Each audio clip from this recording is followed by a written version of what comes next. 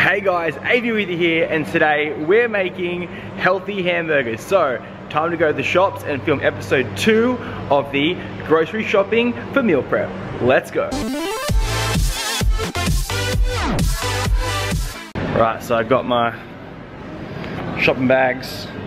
Make sure you bring shopping bags, save plastic and stuff. Shopping at Coles. I know a lot of you said like, why are you shopping at Coles? You should be at the markets, but Coles is my closest grocery store, and markets only open on Sundays where I live. So, you know, it's now Wednesday. Got to film a video. First thing to worry about when you're looking at burgers is the buns. So I'm gonna go check out the buns. Alright, everybody? Yeah, good. So you're taking photos of the store, that's all? Oh, no, I'm just vlogging. Yeah, so most of the time when you get burger buns, they're gonna be full of like wheat flour, they're gonna be full of salt, they're gonna be full of emulsifiers and things like that. So we're actually gonna get mushrooms, some nice portobello mushrooms. So I'm looking at mushrooms here. The portobello mushrooms are $13 and then a kilo, and the flat mushrooms are $11 a kilo. Obviously I'm in Australia, so the price is gonna be different where you are in America or wherever you are across the world. So just look and see what the prices are per kilo or per pound, and buy accordingly. So what I'm gonna do is actually, I'll throw up a comparison between mushrooms and the buns, like see what the comparison will be. So I'll throw it up on the screen now. Wouldn't be a burger without some lettuce. I'm looking at a few different here. I have iceberg, cos, you know, other things. Get whatever lettuce you like. Okay, now tomatoes, $6.90, one's $9.90. So I'm gonna get the ones that are $6.90, just out of, it's cheaper. Red onions are $1.90 as opposed to them $2.50. So we'll get a nice red onion.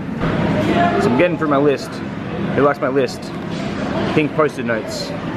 Beautiful. I would have bought kangaroo for this recipe, but we're actually all out of kangaroo. And guys, a lot of you get confused why we eat kangaroo. Kangaroo is a sustainable meat, meaning that it's not farmed, it's all wild caught. So rather than like farming animals and growing them up just to get on your grocery shelves, they're caught in the wild because kangaroos are considered a pest in Australia. There's more kangaroos than there are people.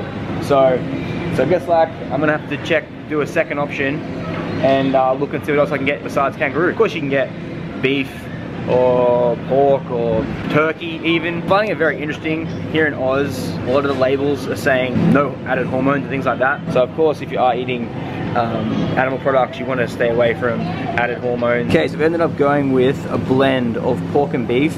It's also on quick sale, which is great. As you can see, it says like no added hormones, preservative free. Hey guys, so now we talk about cheese. So when it comes to cheese, there are a lot of different options, and most people, obviously, when they buy cheese, get shredded options, but for a burger, obviously, you want it sliced. So you don't want to get the Kraft single slice cheese. Like that is just not even, guys, that's not even real cheese. I'm looking at it now. It's full of emulsifiers and preservatives and colors. I'll throw up something on the screen. But I mean, guys, you don't want, it's just like, not worth it, hey. You want to get real sliced, you want to get block cheese. When you get a block of cheese, one, it's generally cheaper than buying sliced cheese, and there's no preservatives and additives in it. It's just gonna have milk solids, which is basically what cheese is, and enzymes to make the cheese, you know, become cheap. You have no obligation to use cheese if you don't want to have cheese on your burger. But for you guys that want to have cheese on your burger, get a block of cheese and slice it. You can save money, and you can save on the preservatives and additives. And the last thing, and most important thing when it comes to a burger, is the sauce. Now, everyone, all you guys back in America, you guys, it's basically a staple to be an American is you get the Heinz ketchup. Now, here in Australia, I'm gonna put up two things on the screen. In America, look, check out the ingredients. First thing you're gonna see, one of the first things you're gonna see is high fructose corn syrup.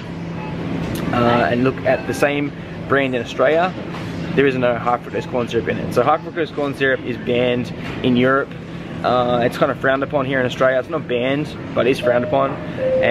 But in America, it's just no holds barred. You guys, companies have a total right to put it in all their products, and probably one of the worst things for you. And it's probably the #1 cause of diabetes because it messes up your insulin, messes up your body's natural response to process glucose. In Australia we call it tomato sauce, you guys call it ketchup. You want to look at things that have reduced salt and reduced sugar. So for example, just looked at this product right in front of me, Master Foods. It does have sugar and it does have salt, but it says it's reduced from its other brands. Or you can make it at home yourself. So I mean, we have a recipe and we didn't realize how much sugar is actually in Heinz ketchup. The other condiment you want for the recipe is mustard, and mustard is generally good no matter what brand it is. Just want to look out for, again, the ingredients. Mustard shouldn't have sugar in it, and it shouldn't have oil. It should just be literally ground mustard seeds. That's about it, guys, for shopping tour. Just got home, but I'd show you the boys. Haven't showed the boys for a while. Started YouTube, Willie.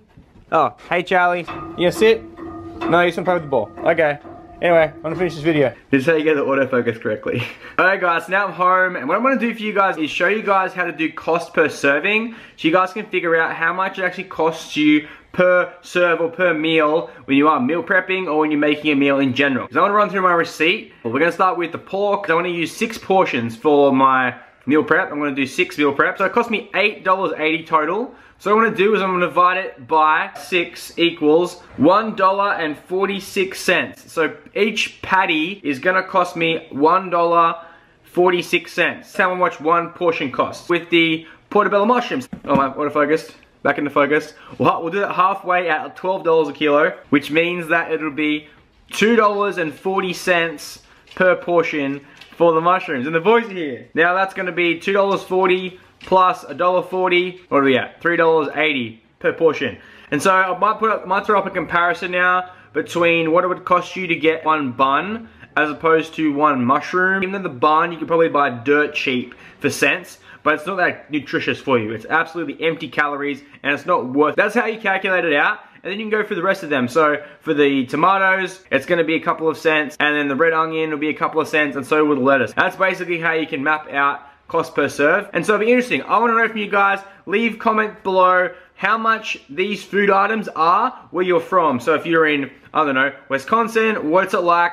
What are tomatoes worth right now? Or how much is beef in, I don't know, Puerto Rico? Let me know in the comments below how much things are where you are. We can kind of collaborate on how much the cost per serve would be in certain countries. So that's it, guys. The next video you're going to see from us is going to be this video. It's going to be the healthy hamburger video. I'm going to show you how to do it into a hamburger, and I'm going to show you a way just to deconstruct it and make it into a meal prep. Make sure you guys like this video if you enjoy the grocery haul / education about shopping at the grocery. Make sure to subscribe if you haven't already, and we will catch you next time. Namaste.